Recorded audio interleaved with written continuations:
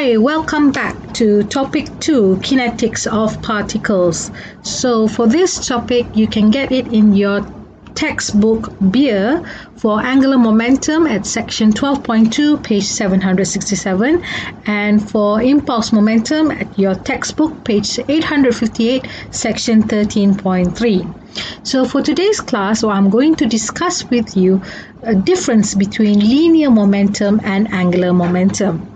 So here first I'm going to introduce to you what is linear momentum and show you how Newton's second law can be expressed in the rate of change of momentum, and then you will find you're able to find what is the impulse momentum and what is the angular momentum.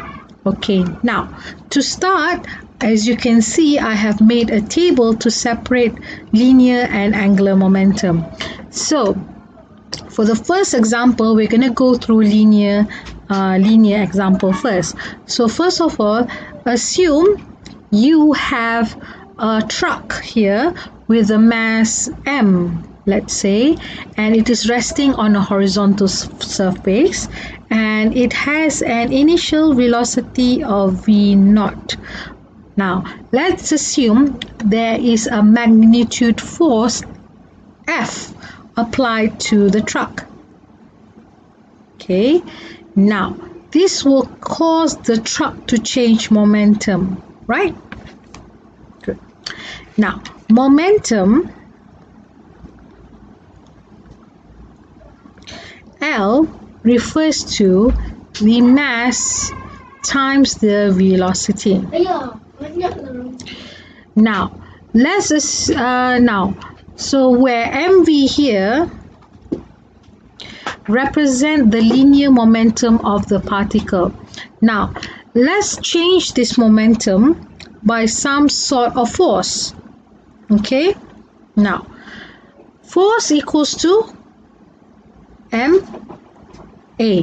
Okay, now we can consider the particle of mass m is acted upon a force F. Now, as you can see, we can express this in using Newton's second law. Okay, so ma is dv over dt. So again, you can express this in terms of like this, d over dt mv. Okay, so it means it's the derivative of the mass times the velocity, and this is what you call the linear momentum. Okay, now let's assume we are multiplying both sides with dt.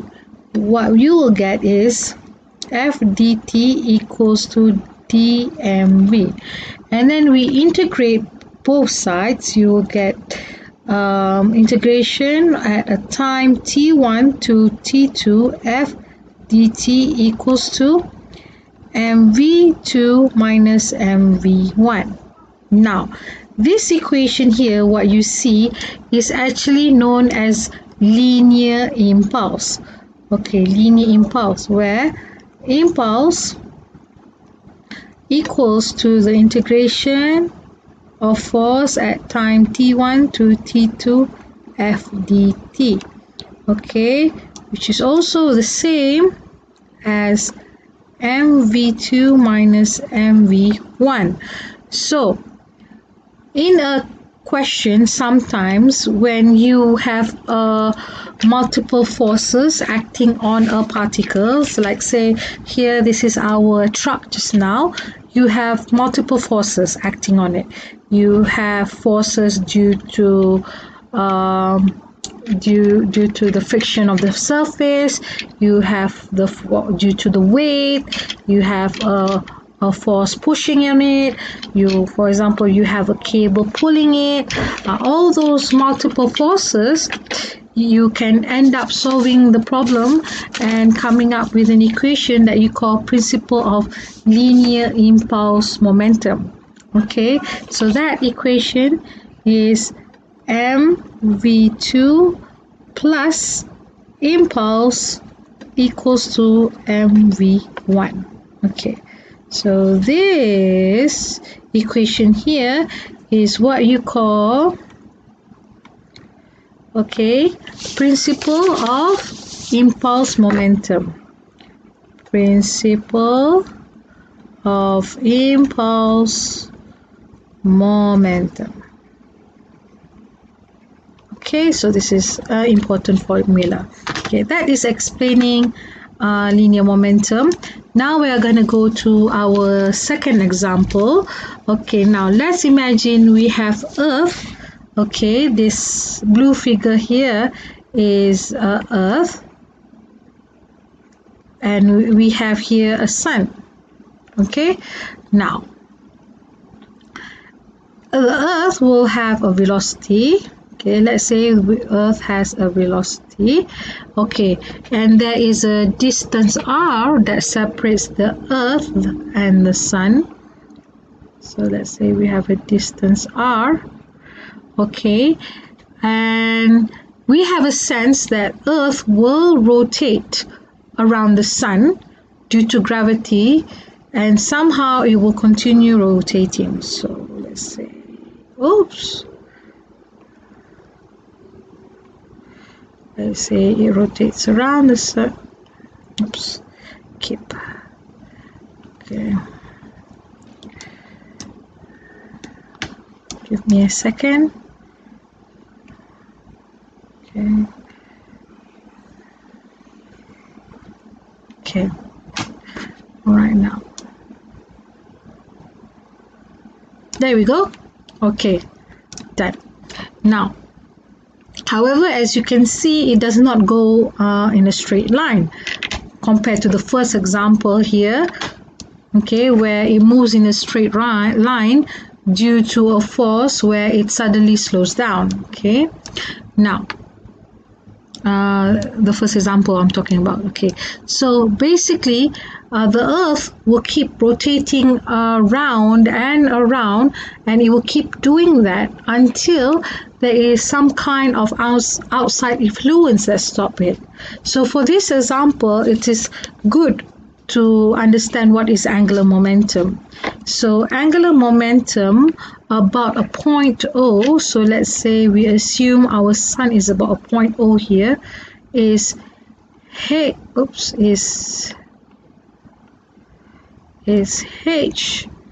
not equals to R, the radius, multiplied by mv.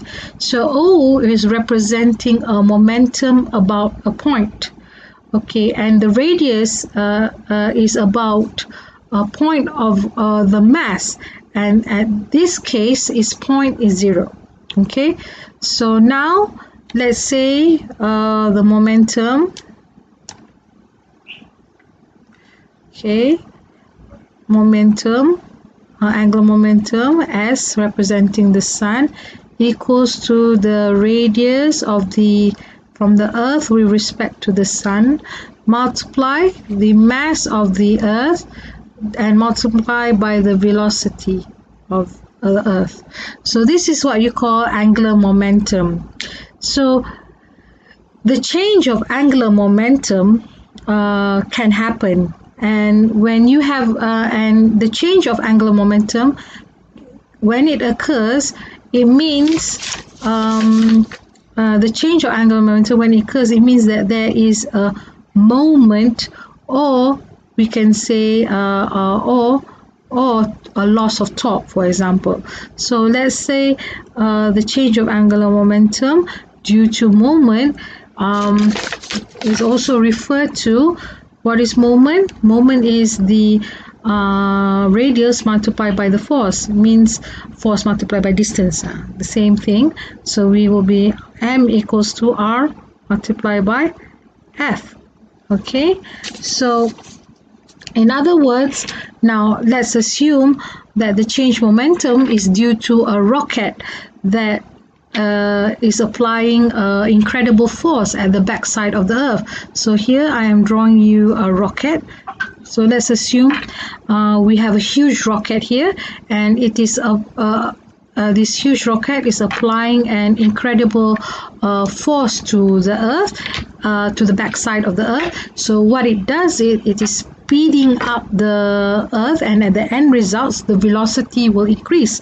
So subsequently it changes the overall moment. So when it does happen like that, then this is the equation we will use. It will be h2 minus h1 equals to the integration of the time t1 to t2 of the moment r multiplied by f t t. So this is the important equation here that you need to get and understand. Okay, all right, so now I hope you understand the difference between what is linear momentum and angular momentum. And to just wrap up a bit, let me give you a simple understanding which is linear and for linear and angular. So let's say we have a same situation here. You have a car. It is moving in a straight line.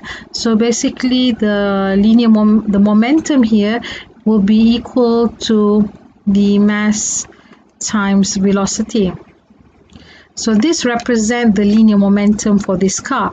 Now for another case that represents angular momentum, let's say we have again a car that is now, but the difference is the car is not moving in a straight line. It is moving in circles. So basically we want to calculate how much momentum it has going in circles. So for this example, we want to know how much momentum of the object has moving in a straight line, and for this example we want to know how much momentum the car has moving going in circles. So I hope these two examples here that I have explained to you helps you to understand better on what I have explained here earlier. Okay. All right, so now I hope you will stay tuned for the tutorials that I will share later. Okay, thank you.